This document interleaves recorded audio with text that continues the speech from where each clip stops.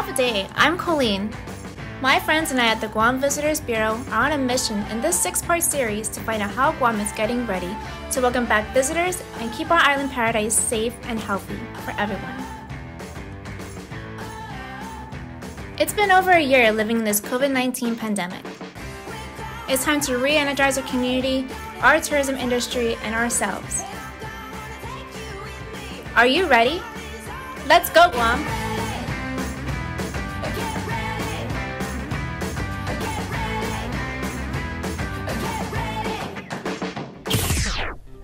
Hey Josh, come check this out. Hey, what are you looking at?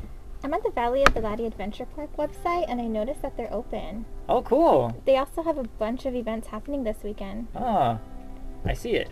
Hey guys, what are you up to? Hey, we're just looking at the Valley of the Latte website. Oh, I'm actually going to jump on a call with Dave soon. Do you guys want to come check in and say hi? Yeah, sure. Okay. Hi, Dave. Hey, half a day, Colleen, Gabbie, Josh. Thank you so much for calling on me. I'm so glad that the Guam Visitors Bureau is ready to announce that Guam is open for business. And particularly the Valley of the Latte is ready to share its history and culture with the rest of the world. My guys are standing by at the Valley. They want to share with you what we have ongoing today. We have some cultural workshops ongoing. There's going to be basket weaving that they'll show you how to make, and they'll also share with you how to make fire rubbing 2 sticks together. I'm sure Pineapple Ben will be there to help you out with that. And Senor John, our Carabao Whisperer, will be there. And I know he's going to make sure you ride a Carabao, but also he's going to share with you a bit of history and culture that I don't think anywhere else you can get on this island. And you will truly experience a unique part of Guam that nowhere you can't find anywhere else. So we're glad to have you guys come down, and so make the time because my guys are standing by. Awesome. Thank you so much, Dave. Really appreciate it. We're excited to come down there. So how do we get there? I saw something on TikTok. All we have to do is jump. Wait, are you sure? Yeah, let's try it out. 1, 2, 3. Oh, it worked. See, I told you. Let's go. Oh, okay. So right when we arrived at the Valley of the Latte, we checked in at the main visitor center and did our temperature check and sanitized. They gave us our wristbands and we explored the gift shop. And just like that, we were on our way to the main dock to start our tour. But first, can we please just stop and check out this little puppy? Okay, I'm good. Are you sure? Yeah, I'm sure. As soon as we boarded the boat, we were greeted by Captain Andy Fairfield and Pineapple Ben. Hey guys, half a day. Hey. Half a day. Half a day! First, we're headed up Telepopo River as far as we can go, all the way up into the Bubulao Valley. We're also headed up Rugen River.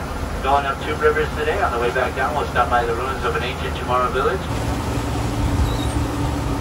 Telepopo River here is the widest, deepest river in the world of Guam, 12 to 25 feet deep.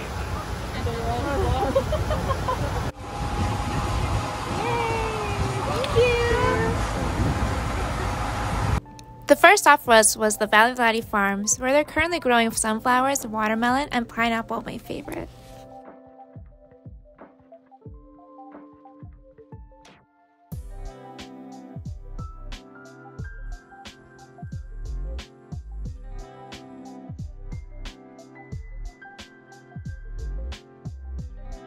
Our next stop was the ancient Chamorro village, where I met up with my longtime friend Adam Lannis.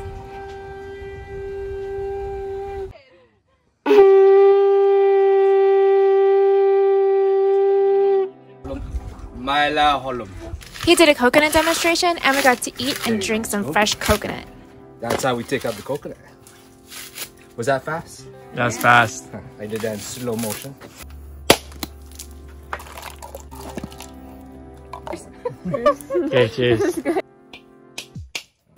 Ancient Chamorro grater.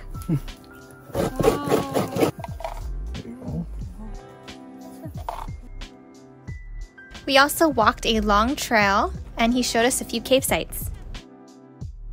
And I think after that, we were all pretty hungry, so we stopped by for lunch. And let me tell you, we had the best fiesta plate prepared for us. Oh, that was so good. That hit the spot. The ribs were my favorite. And the latiza was really good too. Ooh, at the same time, they were also doing a weaving demonstration. Was it easy? Yeah, but they said it's a basic one, so I don't know. For me, it's difficult to first. In the Pacific, we learned to make fire like this, ready to go back and forth. But I thought it was really cool that Pineapple Ben showed us a traditional way to make fire. And it's a lot harder than it looks, guys. Right into the middle of the coconut husk. Oh!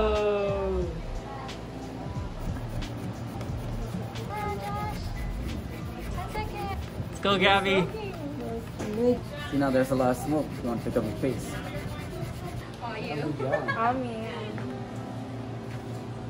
Wow, that was a workout.